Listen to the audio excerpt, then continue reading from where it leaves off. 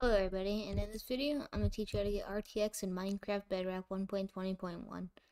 First, we're going to go to the marketplace and go to the search bar and type in RTX.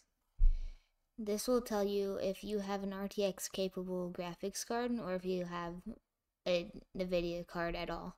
If you see this, you're going to pick any one of these. I'm going to use the observer, click free, download, and create this world, and you're just going to click create.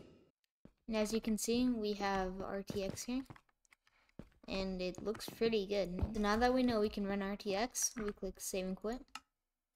Then you download the pack in the description.